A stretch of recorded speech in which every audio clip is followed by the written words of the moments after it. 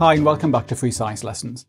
By the end of this video, you should be able to describe how group 7 elements form covalent compounds when they react with non-metals. You should then be able to describe how group 7 elements form ionic compounds when they react with metals. In the last video, we started looking at group 7, which is also called the halogens.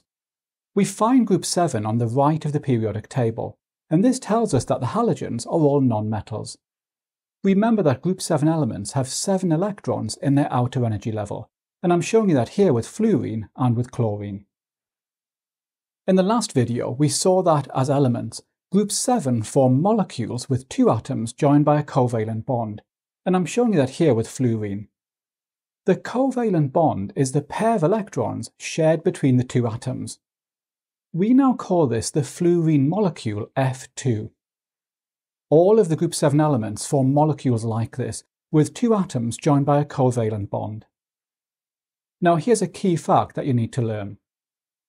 Group 7 elements form covalent compounds when they react with other non-metal elements. I'm showing you here a chlorine atom and a hydrogen atom, and remember that hydrogen is a non-metal. Both of these elements require 1 extra electron to achieve a full outer energy level.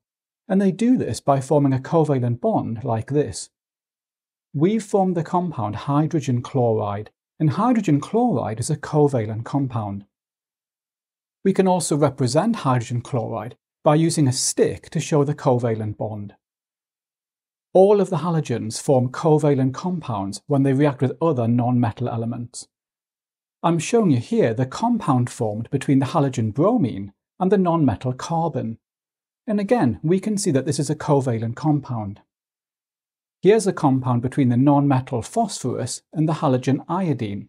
And once again, you can see that this is a covalent compound. So we know that halogens form covalent compounds with other non-metals. But what happens when halogens react with metals?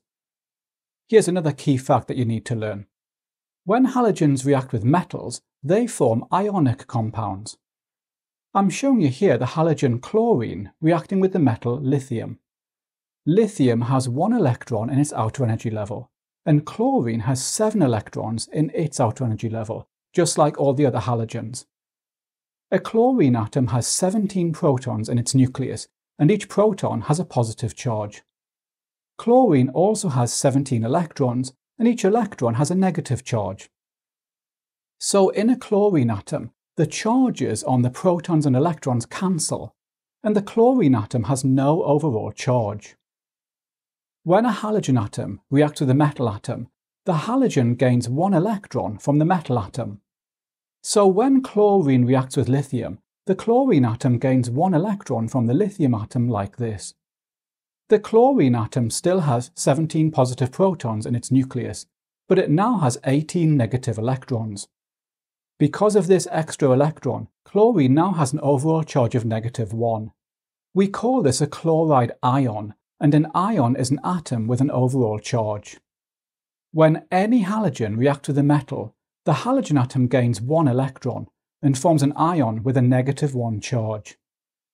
I'm showing you the group 7 ions here, and you can see that they all have a -1 charge.